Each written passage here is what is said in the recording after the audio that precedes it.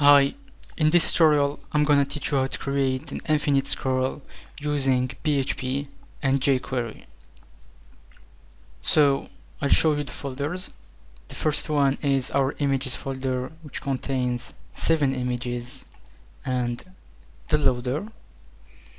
The second folder is the JS folder, which contains our library, the jQuery library, and our 3 files: Ajax.php, connect.php, and the index.php.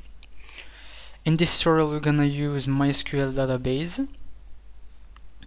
I've already created one and I have set up the name of each image.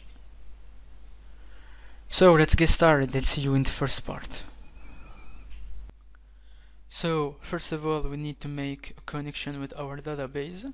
So in the connect.php file we're gonna add our PHP tags.